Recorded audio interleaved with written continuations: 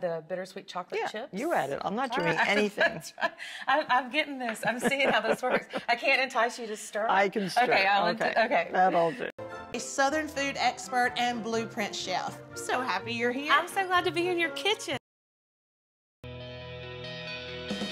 Morning. Thank you so much for having me. We love this table. It's bright and beautiful, no? Biscuits. Yes. And more. Take us. Together, we're going to turn your kitchen into a Food Network kitchen. And become delicious. And then once the dumplings are cooked, at the very end of cooking, you simply add the cooked chicken, and it's just that easy. Today we're going to be making Italian-style canned tomatoes. It is so beautiful to look at a row upon row of canned tomatoes. I have a pot of boiling water. The first thing I want to do is I'm making an X. That boiling water is going to start to peel back the skin. Here, I have a bowl of ice water. So removing all the skins and the cores. You'll feel like an Italian grandmother by the time all this is done. So now, we'll start canning. A couple of basil leaves, the lemon juice, going to add some salt. Some canning kits will include this crazy looking tool, and that actually measures the headspace. My tomato juice is heated.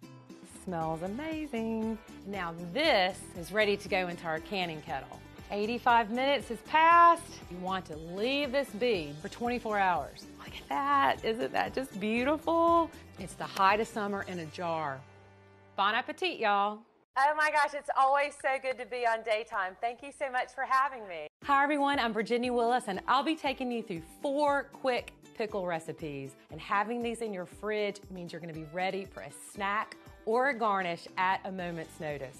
We're gonna start with quick pickled red onions, super easy and delicious. Combination of vinegar, sugar, and salt.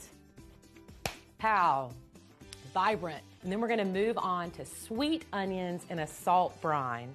Not too hot, some nice crunch. For our third quick pickle recipe, we'll add some kick to our pickles with taqueria-style pickled jalapenos. And then wrap our class with quick pickled green beans and a master vinegar brine.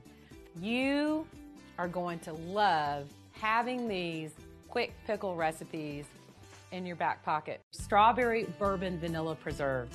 Sweet, but not too sweet. So I have my 4 pounds of strawberries. So we're going to do a process which is called maceration. So I'm just gonna add some sugar and some lemon juice.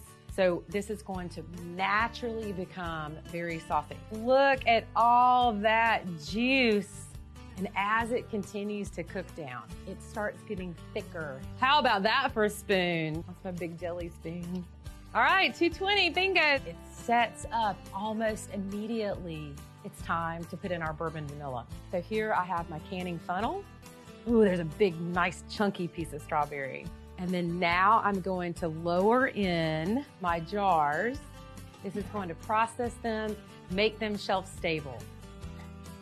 Such a beautiful color. Look at this chunky. Yum.